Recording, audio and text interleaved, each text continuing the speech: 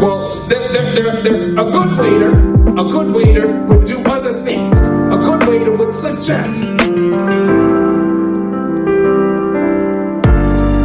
How they was, excited that, to become a nurse, they understood.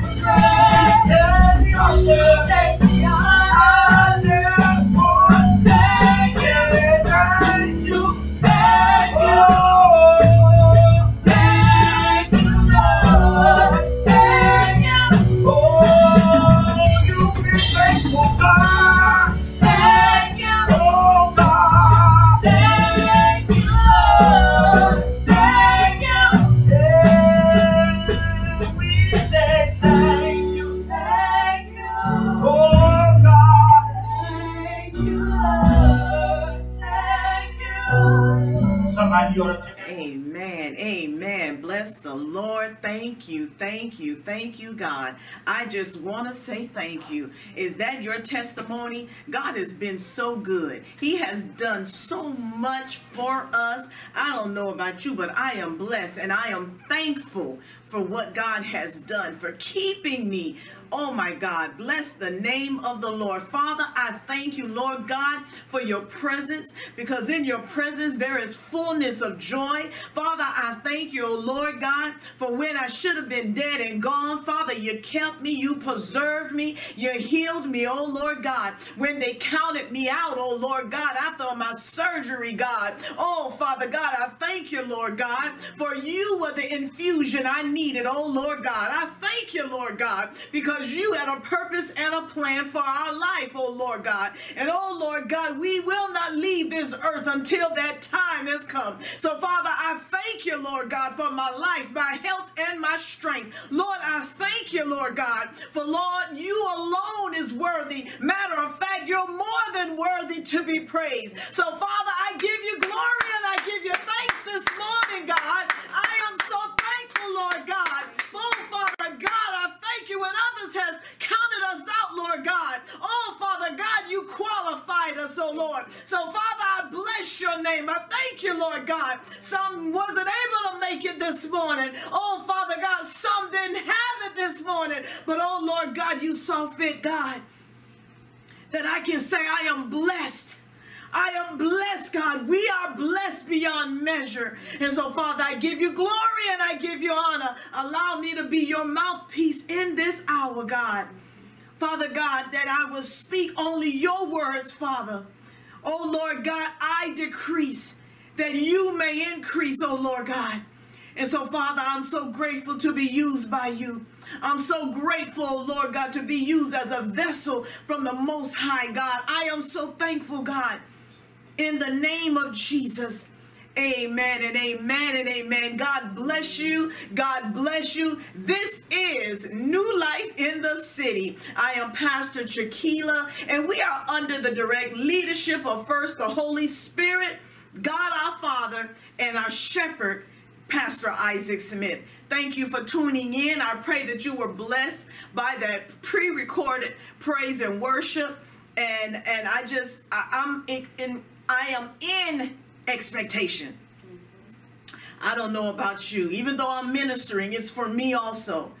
I'm in expectation. Amen. I'm going to ask that you would share this broadcast. If you have not already, share it on your page. Sharing it is very important. It's just as if you know, sometimes back in the day, we used to make CDs and we used to sell CDs to spread the gospel. Thank God for social media. We're able to just share it. And so that's why this is so important. Share it with your loved ones, your friends, your Facebook friends, family. Go ahead and share it. I'll give you a moment. Take this time to share it. Hallelujah, hallelujah. If you don't know, I tell you, ask one of them young people in the house. They know what to do. They know how to share it. Amen. Bless the name of the Lord. Well, I am so blessed to be before you this morning. I'm going to ask that you would repeat after me. Father, in the name of Jesus, I ask you for eyes to see, ears to hear, and a heart to comprehend and receive what the Holy Spirit has to say. Amen. And the Holy Spirit has a word this morning. Bless the name of the Lord. If you were with us on last Sunday, you see that face? Okay. Minister Esther ministered a word on open your mouth. Open your mouth. Amen. A powerful word. If you haven't watched it, you want to go and watch it. I tell you, open your mouth. You got to be saying something. You have to be saying something. Amen. Remember, the power, life and death is where? Is in your tongue. So that tells us that we have to be saying something. Amen. But it's what you are saying is so important. So if you want more on that, please go and watch last Sunday's message, the third Sunday. Go and watch that message, and I promise you that you will be blessed. Amen. Amen. Amen. The title of my message this morning, and I know some of you may have saw it already, is what are you doing? Open your mouth. What are you doing? Posture is everything. Your posture. When you are not confident, there is a posture that you take. I'm not sure. But when you are confident and you know, it's like, yeah, okay, oh yeah, I'm good. Yes, I got that. It's a different posture. So I asked you this morning, and I'm going to ask you in the duration of this message, what are you doing? Because I want to remind you that you need to be doing something, and it's what you're doing. So let's talk about that a little. Can we go in? Amen. Amen. Let's look at Psalms 57:2. Most of my scriptures are going to be coming from the Amplified version and the easy to read version. Psalms 57:2 says, I will cry to God Most High. And if most of you all, if you have been tuning into our messages, you know that this is one of Pastor Isaac's favorite messages. Scripture. His verse. Oh, he loves this verse at a time when he was not doing well in college and there was a lot of weight on his shoulders, and he'll tell you how he pulled off on the side of the road and he said, I will cry. And crying. And he just screamed this verse out. Amen. It says, I will cry to God Most High, who accomplishes all things on my behalf, for he completes my purpose in his plan. For he completes my purpose in his plan. You've heard me say, and we know this, that we're all here to complete a purpose, and we have a purpose. Now, God has put into place a plan that how everything is to play out. You know, and that scripture it talks about in Jeremiah how everything is played, you know, in your life has already been set, and then God brings you back to the beginning so that you can walk it out. Okay, everything has been played out. Okay, God has a perfect plan, and in his plan includes you walking in your purpose as part of fulfilling it. Amen. It says, for he completes my purpose in his plan. Okay, so now we got to walk this thing out. I ask you again, what are you doing? Okay. I want you to understand that your purpose is to glorify God in every good work. To glorify God in every good work. What do you mean? Okay. First of all, I want to tell you that in glorifying God, now let's say we get up to heaven. I promise you that God is not going to ask you how many Instagram posts you had. He's just not going to say, how many YouTube followers did you have? You know, did you get how many likes did you get on Facebook? That is not what he is going to be asking you, okay? But the good works that we're talking about that will glorify God is living a selfless life. It's winning souls for Christ. Let's talk about the good work. The good work is living a lifestyle of worship. Okay, this is the good work. To love unconditionally. That's a big one. To love, because you can do a whole bunch of things, and if you don't love, it could mean nothing. Okay, let's talk about the good work. The good work, declaring his praises. Now, I don't know about you, but when I go before the Father, I want to hear, well done, my good and faithful servant. Amen. Not how many Instagram posts you created and how many followers you have and how many likes you got on Facebook. But I want to hear, well done. You did good. You did good. Amen. So, again, I ask, what are you doing? Let's look at Proverbs 16:3. Proverbs 16:3 tells us to commit our works to the Lord, and your plans will be established. Established means to grow and to flourish successfully. If you commit your works, if you commit what you are doing to the Lord, it will be established. It will be successful. It will flourish and it will grow. But that is only when you commit your works to the Lord. Commit, give to the Lord. Lord, I give this to you, Lord. Show me, help me. Commit to the Lord, okay? And so it's very important that what you do, now I'm not talking about spinning your wheels because I got to get to heaven and I want to get to heaven, so I got to do this. If I don't get up 5 o'clock, if I don't do this, and if I don't do that, and you have a line of things that you think that you must do to get into heaven. We're not talking about that. We're talking about a heart matter. A heart matter. When you love someone, doesn't it make you want to do things? And see, that's why God looks at our heart. Not if you're wearing pants or not. I know there are some churches you can wear pants, Well, God is looking at your heart. It's a heart matter. Amen. And that love will cause you to want to do. Amen. Okay. So I want to give you, let's look at an example. Mark, the first chapter. Mark, the first chapter. Now, this is an example of Jesus when he went to Galilee and was baptized by John the Baptist. Now, right there, Jesus could have said, you know what? I'm just coming from my Father in heaven. Being baptized by John, you know, I'm the Christ. Don't he know who my daddy is? My daddy is God. You know, but no, he humbled himself. Why? Because he had a purpose. His purpose was included into God's plan. Amen. And so Mark 9:1, and it says, and it came to pass in those days that Jesus came from Nazareth of Galilee and was baptized of John the Baptist, John at the Jordan. And straightway coming out of the water, he saw the heavens open and the Spirit like a dove descending upon him. And there came a voice from heaven saying, "Thou art my beloved Son, in whom I am well pleased." Remember, that's what I want to hear. God, I'm well pleased with you, Chikeila. I'm well pleased. But what are you doing? Jesus was on assignment. He was following his purpose. And he knew that this needed to get done. So he didn't get in his feelings concerning John. Why John got to baptize me? I need to be baptized in John. He understood his assignment on earth. Amen. He understood. But look at this. After he was baptized, because he was on purpose, look what happened. In verse 12, it says, and immediately the Spirit did what? Drove him into the wilderness to be tested. The Spirit, not the devil.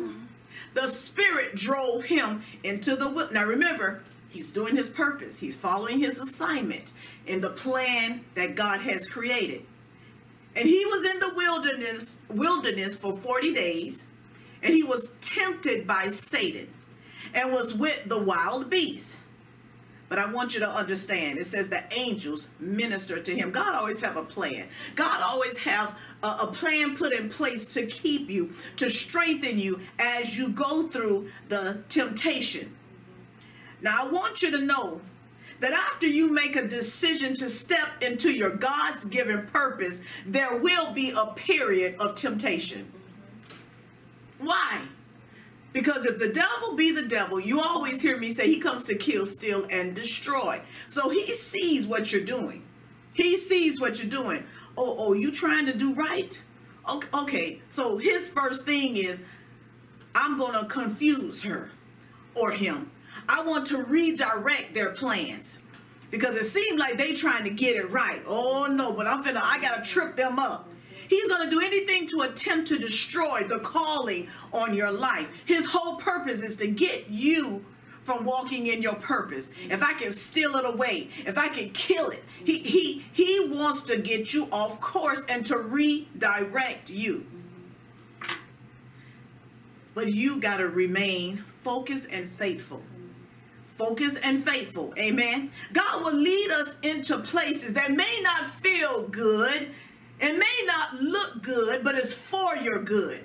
See, a lot of times when hardship comes, even though in the Bible who said that trials and tribulations will come, be of good cheer, I've already overcome the world. But when they come, we know they don't feel good. But for the mere fact that God put that in the Bible lets you know that I am with you and you can do it. Don't you know that God has already downloaded into you whatever you need to overcome in every situation or circumstance? Yes, that's blessed, because you're blessed just to be his son, just to be his daughter. You are blessed, so you have an overcoming ability. But see, a lot of times when we're faced with a situation and we get angry or frustrated, we act outside of our character. We forget who we are. I am a child of the Most High God. I will not allow a situation or a person to control me and to cause me to be redirected.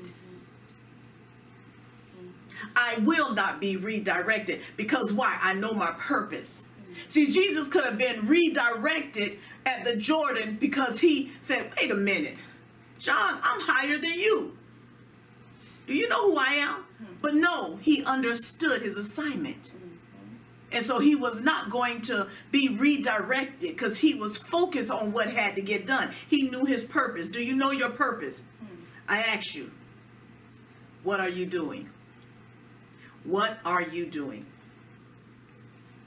Now, in order to overcome the period of temptation, because see, I want you to know that even though we have a job to do and a purpose to fulfill, the enemy have a job to do and he has a purpose to fulfill. And it's against you. So during this period of temptation, you're going to need preservation to be able to stand. God, preserve me in this time. You're going to need to be committed, and you're going to need some overcoming power. You're going to need some overcoming power. But I want you to don't fret. I don't want you to be fearful, because I want you to understand, and I want you to listen to me good with this statement. Opposition is a part of the process. Come on. It's a part of the process. I don't want you to think that when I become a Christian, everything is going to go my way. It's going to be mashed potatoes and gravy, if that's your thing. You know, it's going to be so good. I'm not going to have any problems. It's just like having my cake and eat it too. Everything's going to go well, because that's the biggest lie. You're going to go through, baby. Why? Because we're not perfect. We're on our training ground, and God has a responsibility to work out some of that stuff that's in us to prepare us for what's to come. There is no perfect human being that has been born into this world. And because God loves you, He's giving you a time to work things out. And why do He allow the enemy to touch us? That don't feel good all the time. No, but He allows the enemy to touch us, just like Job. Come on. And to see, are they going to trust me? Are you going to ask for strength from God? Or are you going to stand when you've done everything to stand? Are you going to stand? Are you going to trust me? Are you going to call upon the name of the Lord at your time of your very weakness? Are you going to say, God, I need your help? Are you going to say, God, I can't do this without you? Or are you going to sit in the valley and take a residence, change your address, and I'm going to mope right here? Woe is me. Opposition is a part of the process. The trials that you endure will only make your witness more powerful. I've heard someone say it's your mess that you go through now that will be your message that will help others in the long run. Amen. Amen. Your mess is to be a message. Yes. The test that you're going through now is to be a testimony for someone else. Amen? Amen. So why do I got to go through? Remember, God is working some things in you and out of you. Amen. There is a work that must be done. There is a preparation that is going on for what is to come. Amen? Amen. When you embark on the journey to fulfill your purpose, the Spirit will bear witness in what must be done. The Spirit will be right there. Okay, all right. Oh, she's doing good. Oh, she's standing. You know, it's not easy. Oh, but she's standing. Yeah. Oh, she's putting her trust in God. She's looking to God. Oh, He's bearing witness. I'm there. I can see. Because how many know that if you don't pass the test, you're going to have to take the test again? Now, let me explain the test. Now, see, you hear people say that. I'm not passing. If I don't pass the test, I'm going to have to take it again. The test itself will never change. What has to change is your way of looking at that test. Yes. Okay? It's the way you look at that test. So if you're going to give that test control, are you going to allow that test to cause you to be redirected? Are you going to allow that test to allow you to lose focus? So let's say the test is someone nagging you and they telling you, oh, you fat. Oh, girl, you look at you. Look at you. You need to get yourself together. You don't look good. Look at you. Look at you. And you go in your corner. You, man, well, she always calling me out. And this time she doing it in front of people. I can't. And then you go back and she do it again. And you keep going in your corner until one day you say, Lord, help me. Lord, help me. I'm going to stand, and I'm not going to allow those words to penetrate because they're not true. I'm not going to receive it. And then you keep saying that. You keep, Lord, I need you to help me. And then one day you come out and that person go at you again, and you just look at them and smile and keep walking. That's when you pass the test. But did that change the situation? No. And that person may continue. Because that person has some issues, and that's why they're doing this. So you got to understand some things. But the Holy Spirit will be a witness to the work that must be done in your life. He will say yes or no. Did they pass the test or not? Do we have some test takers that are willing to pass the test? Yeah. Again, I ask you, what are you doing? Now, there are some spirit-driven choices which are a sign of your purpose. Certain things that happen in the spirit realm and that you are to walk in, that is a sign to know, oh, this is my purpose. Yes. This is what God has called me to do. Because some of you are saying, and you're saying right now that I don't know my purpose. I don't know what I'm supposed to do. Spirit-driven choices are a sign of your purpose. Okay, we're going to leave it right there. Now, I have some key points concerning your purpose. Some key points that I want to share with you, and it's concerning your purpose to give you a better understanding of your purpose and what we need to be doing. Okay, understand that your purpose will be backed by the power and authority of God. I love that. I love that. I love that. Whatever you're doing, so let me tell you, you know, there are times when you do certain things and you know that it's not really something you want to do, and you say, I'm just going to do it. You do it and you got no power, no anointing for it, and you fail every time.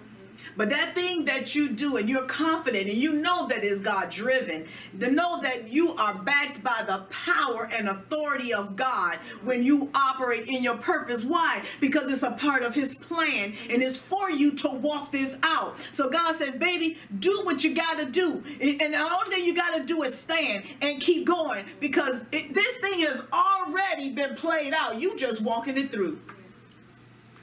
So understand, your purpose will be backed by the power and authority of God. God will not leave you out there.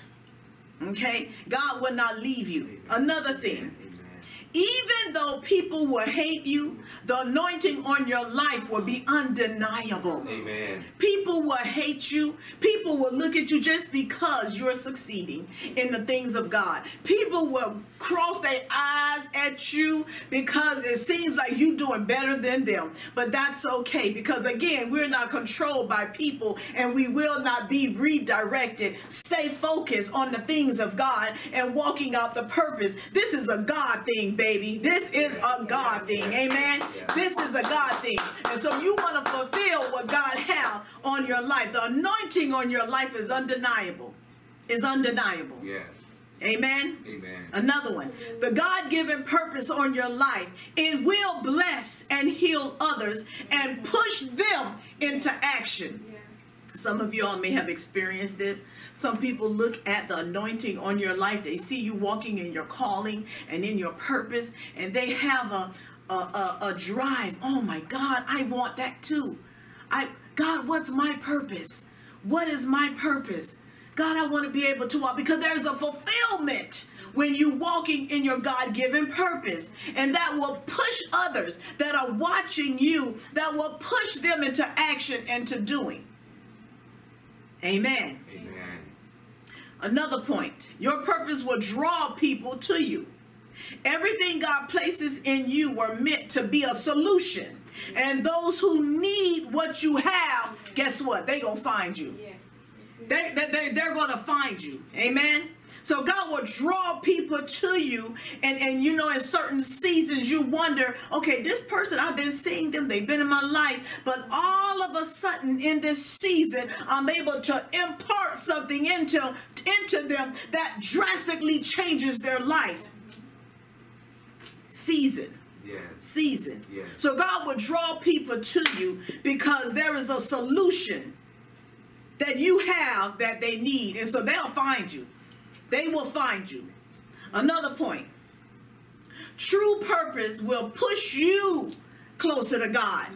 Because as you are walking in your God-given purpose, know that God is well pleased. And God will open doors that otherwise would be closed. You will see that thing that seemed impossible become possible. God will begin to orchestrate your life because you're walking in your purpose. And as you are doing this, you're getting closer to God. You know that song say, just a closer walk with thee.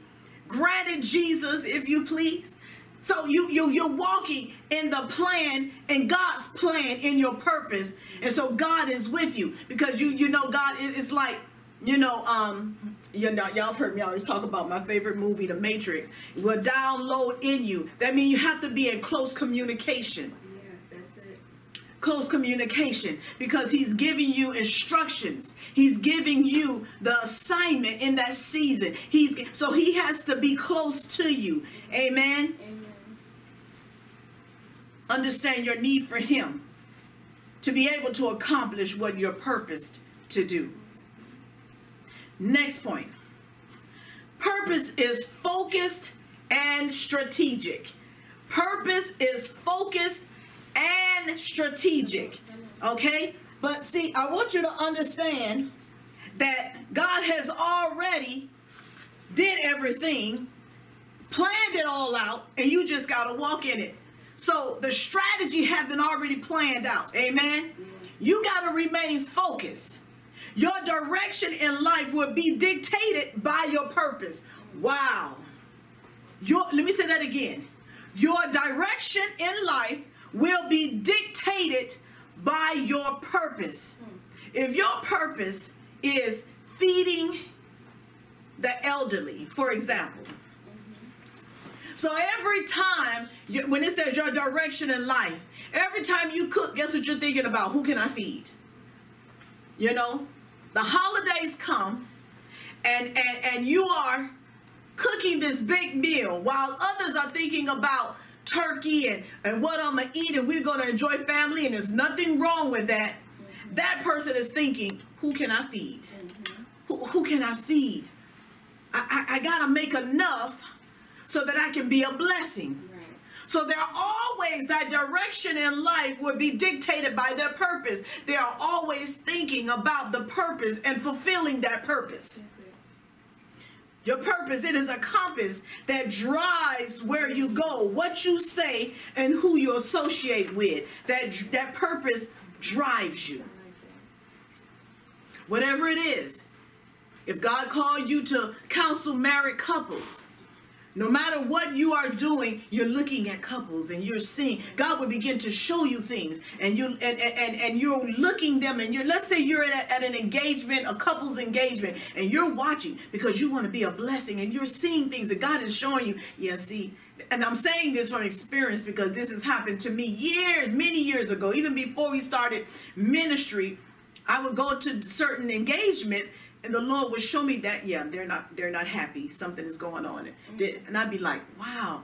And I would tell my husband, baby, did you see something going on with them? Something's going on, you know. And he said, no, I didn't pay attention to that. And, But why was I able to see it?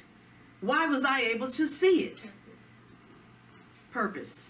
Amen. Purpose. Amen. Another one, your purpose in God will make people pull on you. Some of you all have experienced that. They will pull on you. And guess what? It won't even get on your nerves. You will be given grace and compassion for the people God has called you to serve. Okay. Ministers, pastors, bishops. Your purpose is to serve. Okay. I told my congregation years ago, it's not about, I am Pastor Chikeila and I'm above you. No. How can I serve you? We ought to serve God's people.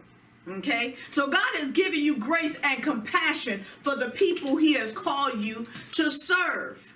So they're going to pull on you. You know, sometimes when you get up and you minister a word, and it's a right now word, and then after you minister, you don't pour it out everything in you.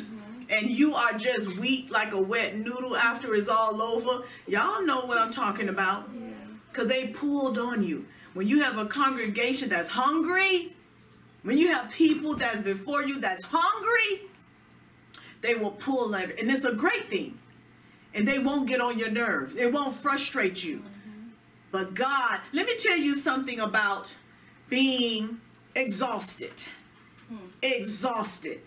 Because see, a lot of times when it comes to the things of God, we get exhausted real quickly and say, you know, I can't do all that because I'm tired, you know. But when it comes to other things, we kind of make, you know, excuses for it. I got to do it. You know, this is my job.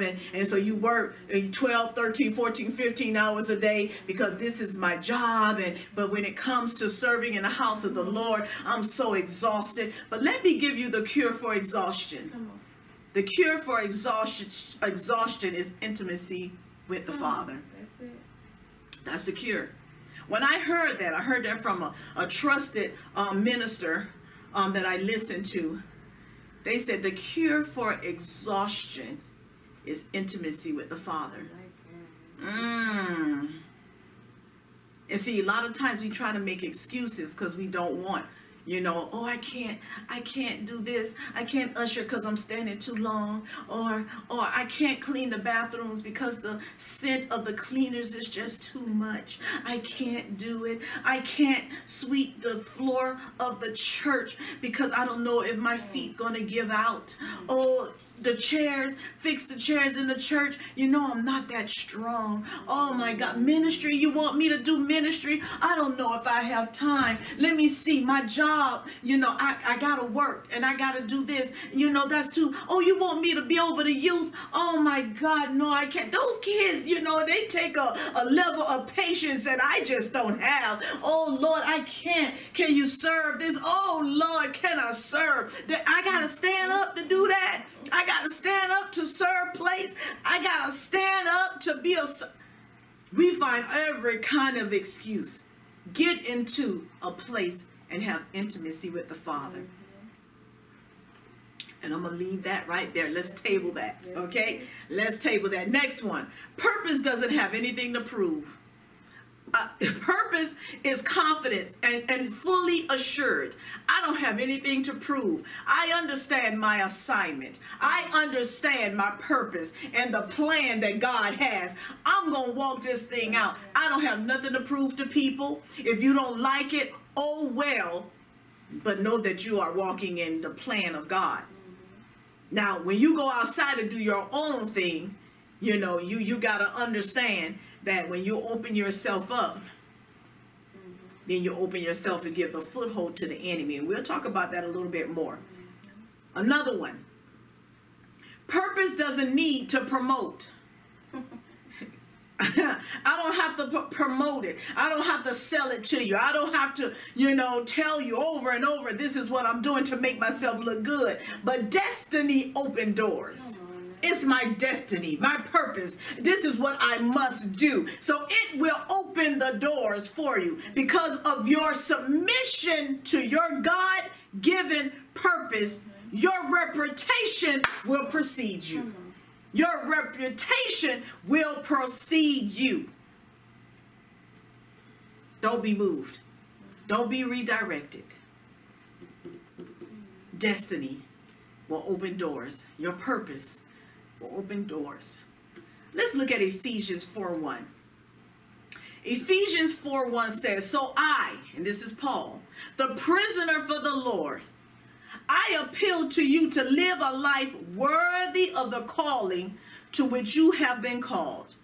That is, to live a life that exhibits godly character, moral courage, personal integrity, and mature behavior. A life that expresses gratitude to God for your salvation. We should live a life as such. Again, I ask, what are you doing? No man knows the hour. No man knows the day when it's time for us to exit this place. Remember, we are foreigners in this land. So the Bible says, so while I yet live, are you living? You're in the land of the living. You're still alive. While you yet live, I ask you, what are you doing? And then I have another question. How are you handling your assignment? How are you handling your assignment? See, we can go through life just going to work, coming home and get into a cycle, doing what I have to do to make it, not really developing a relationship with the Father. You know how we do those penny prayers? Not even a nickel, a penny prayer.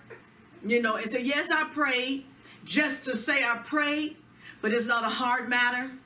It's just to say I prayed because now it's in my cycle. It's what I do. I get up in the morning. Whenever I get up, I say a little penny prayer. I go and take a bath and then go to work and come back, cook, do what I got to do, pay bills, work a little bit more, and it's a cycle. But what about relationship? You can't be a Christian and not have a relationship with God and converse with God. A successful, let me say that, a successful Christian. God wants us to want him. God wants us to be successful in every good work. What are you doing? In God's perfect plan, there is a purpose. And I said before that we are all called, and there is assignments that we must do in the season to fulfill our God-given purpose. And if God calls you to an assignment and you don't answer the call, then you won't be effective in your purpose. I want to show you something in Luke 9:1. Luke 9:1. It says, "Now Jesus called together the 12 disciples and gave them the right to exercise power and authority over all demons and to heal diseases." Okay, first, he called. Do you answer the call? God has called you, woman of God. God has called you, man of God. Will you answer the call? You want to know, what am I doing? What are you doing? Will you answer the call? And because the disciples answered the call he gave. Well, he said, you know, he want me to do something, but I don't know. Answer the call. Say yes. And then he will give your next step, your assignment. Whatever God calls you to do, when you answer the call, he gives. And just for you to know that he has already equipped you to do what he calls you to do. You already have the ingredients. The blessing and power is in knowing. It's in knowing. Yeah. Oh, I can do that? God says, I need you to go. I need you to feed 500 people. I can do that? And see, that's when trust comes in. Okay, Lord, I trust you. I don't know how I'm going to do it. I don't even have the funds. I don't know how I'm going to do this, God. But you said that you want me to go over here, whether it's downtown area, and feed 500 people. Now, I'm trying to figure it out. That's where we mess up. I'm going to try to think this thing to make sense. And if it don't make sense, then you abort. God ain't asked you to try to make sense of his assignments or his instructions for you. Don't make sense. Just be obedient and trust him. You go out there, and then you'll be surprised. Oh, you finna, girl, let me give you some money. Girl, let me come and help you. Oh, sis, you need some sodas? I get the sodas. Oh, let me, and things just start coming together. And then you sit back and say, God, wow. It's because you answered the call. Because you said yes. And then try to figure it out. Try to make sense. Because see, the enemy is banking on you being silent. Remember what the minister said last Sunday? Open your mouth. He's banking on you being silent and not moving. Okay, God said he want me to do something. I ain't going to say nothing. Because if I say something, you know, people are going to be expecting me to do stuff. So I'm just going to keep it to myself. You know what? That's okay. Because God got someone else that would answer the call. God got someone else. Those people are going to get fed. God has someone else. God says, open your mouth. Just in the very beginning, how you receive your salvation. Confess with your mouth. You got to open your mouth. And he said, and believe with your heart. Believing will cause you to do. Because you ain't going to do nothing if you don't believe in it. So open your mouth. What are you doing? Open your mouth. What are you doing? Now, I said before about being blessed. You heard me talk about being blessed. Blessed gives you an enablement to do that which you could not have done. Now, you know the story, not the story, but the thing that you hear people say about God's super to your human, become superhuman so you can do things that you didn't think that you could do. Well, being blessed is an enablement to do, okay? It's whatever God calls you to do, you have an enablement to do. But I want you to know an enablement should cause you to want to get up and do something. You are blessed.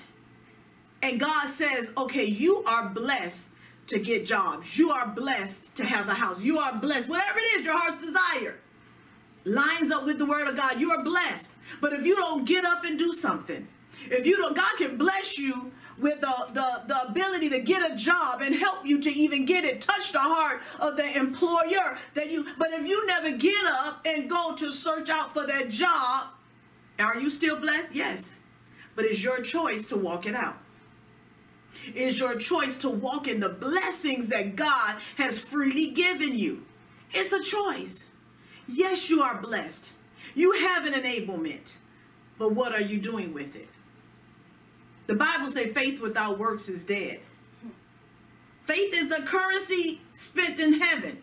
So if you want to get God's attention, what do you need? Are you walking in faith? You got to be doing something. What are you doing? We have to make a decision that we're going to trust God and move and do. What am I saying? If God says go to the hospital, I have an assignment for you, would you move? If God says I need you to feed the family of 500, families of 500, would you move? God says I need you to get up early and to pray for this community for 1 month, 4 o'clock in the morning, would you do it? God says, I want you to take this outfit that you love.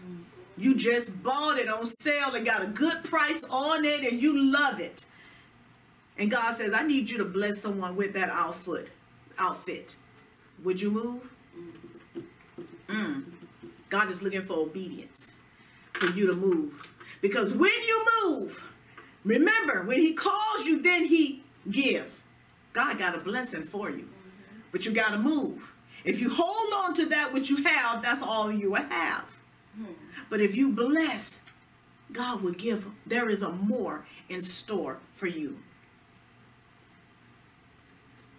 Now, for those who have been called to do something that seems so large and impossible for you to do, you feel that you don't have the money for, you feel that you don't have the time for, you feel that you don't have the patience for, the knowledge for, and the thing about God is that, you know, he don't always call the qualified, but he qualifies the call. And that to know that you're already equipped. It does not matter what you have or don't have, that you're already equipped. He just needs a yes. He just needs a yes. He just needs a yes. Watch God move on your behalf when you just answer the call. Now look, in Luke 9:2, it says, then he sent them out on a brief journey. Remember, he called them and he gave. Luke 9:1, he called and gave. Verse 2 says, and then he sent them out on a brief journey to preach the kingdom of God and to perform healing. Now is the time for them to do. Okay? He called them. They said yes. He gave. And then he sent out. What did he give them? Knowledge. You're able to heal. You're able to deliver. You're able to cast out. This is what you're able to do. Remember, there's power in the knowing. And then once they knew, okay, this is what we finna do. Okay, send. I'm sending you out. God says, go preach the kingdom of God and to perform healing. All of this a part of your doing. What are you doing? In verse 3 it says, and he said to them, take nothing for your journey that might encumber you, neither a walking stick, nor a bag, nor bread, nor money, and do. So, God, I'm going on this journey, and the first thing you're going to say, now, I'm going to tell you, be honest, Lord, you telling me to take no bread, what I'm going to eat? Because I'm going to get hungry. And you telling me to walk and do it. I'm hungry already, just thinking about it. Lord, you want me to, instructions. Okay? Instructions for the journey. Instructions. So now we're talking about trust. We're talking about trust now. When you trust God to take care of you in the midst of fulfilling the purpose that he called you to do already. Don't you know that God's going to take care of you in a royal way? God is going to keep you in a royal way. We got to trust him. So he called them, he sent them out, and then he gave them instructions. Trust. Now see, you can go your own way. There's an avenue that you can go, but just know when you are on your own, you're prey to the enemy. Yeah. Well, where is my power? Where is my power? You're prey to the enemy because you're outside of the will of God. God, just remember what happened with Jonah? Okay. The whales are still swallowing these days. Okay. That's just a sidebar. In James 4:7, God says, submit to the authority of God. Resist the devil. Stand firm against him, and he will flee from you. But you got to submit to God first. You got to give God a yes. You got to submit and commit to what God says. The enemy is banking on you not leaning on God. He's banking on you not trusting in God. But God says, I need you to walk in your purpose. I called you to walk in this purpose. I will equip you. I will equip you. I will give you the strength where you're weakest, because I'm God. And if I called you to do this, I will take care of you. Again, I ask, what are you doing? Last scripture, one of my favorite scriptures, 1 Corinthians 15:58, and it reads, therefore, my beloved brothers and sisters, be steadfast, unmovable, always excelling in the work of the Lord, always doing your best and doing more than is needed, being continually aware that your labor, even to the point of exhaustion, look at that word again, even to the point of exhaustion. These are for the tired people. I'm going to read this again. For the tired people that say, I got too much going on. I'm too busy doing things for the Lord. There's just too much right now. Let me read that again. Being continually aware that your labor, even to the point of exhaustion, in the Lord is not futile nor wasted. It is never without purpose. It is never without purpose. Know that God rewards you even in your time of feeling exhausted. And when you push and you do for God, God will keep you and take care of you. God had to give me a personal message on that. You know, there were times I was real concerned about my husband. Because my husband, if you know my husband, you know my husband. He's a ride or die. He will rock with you. Whatever you call him, he's going to be there. He's going to be a blessing. He's going to go and go. And there was a time in my life where I was like, man, my husband is always busy. He's always doing. But see, this was my learning road that I had to cross. We go to the doctor, he get 100%, he's good. His health perfect. I'm the one, they said, oh, high blood pressure. Oh, your thyroid acting up and all this going on. And I'm like, every time we go, I always come back with something going on, and I got to pray, ask God to heal me and to take it away from me. But my husband always has a squeaky clean report. And the Lord said, you got to understand, he is on my watch. I equipped him. Not only that, I strengthened him to do that thing that seems superhuman, that he's always going and doing. And my husband never complains. Never complains. Never gets up and says, man, I don't feel like dealing with today. I'm tired. I said, I don't understand it. He gets up, get his prayer in, and he's going. And I'm like, my God. So there was a lesson that I had to learn. Even at the point of exhaustion, God will keep you because he has a purpose and a plan. Because see, he's storing up in heaven. Yes, he is storing in heaven. And God's keeping him. He's not skipping a beat, y'all. And again, I say, if y'all know my husband, y'all know my husband. And so that was something that I had to walk in. And so I thank God for that. When you're open, God will pour. God will show you. God will give you revelation knowledge so that you can learn. And so I thank God for the learning of that. What you do for Christ would never be in vain. Never be in vain. Bless the name of the Lord. I pray that you are blessed by the word today. And I want to thank you once again, everyone that tuned in. And I pray that you shared it with your loved ones and your friends. Father, in the name of Jesus, I thank you for this word. I thank you, O Lord God, for your presence. I thank you for allowing me to be your mouthpiece in this hour. And oh Lord God, I pray that the word falls on good ground, on the good ground of the hearts of the hearers, God. And so, Father, I pray that you would continue to open this up so that, Lord God, we would not only open our mouths, but we would get moving in the purpose that you have created. And so, Father, I thank you, and I give you all the glory and honor in Jesus' name. Amen and amen. Bless